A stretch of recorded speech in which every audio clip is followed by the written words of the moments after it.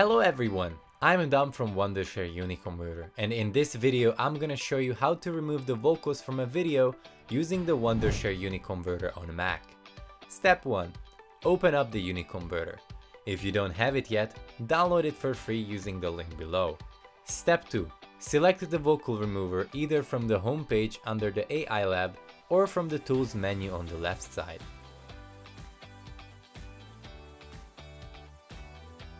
Import the file you would like to work on by clicking right here or drag and drop it from your media browser.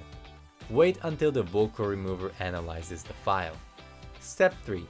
Once it's finished analyzing, you'll see 3 audio tracks. The first one is the original one.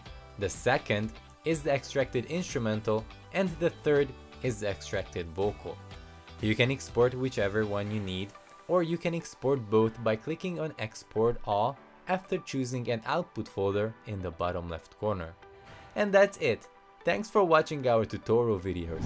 Don't forget to like the video and subscribe to our channel. Click the link in the description to try the Wondershare UniConverter for free. See you in the next video.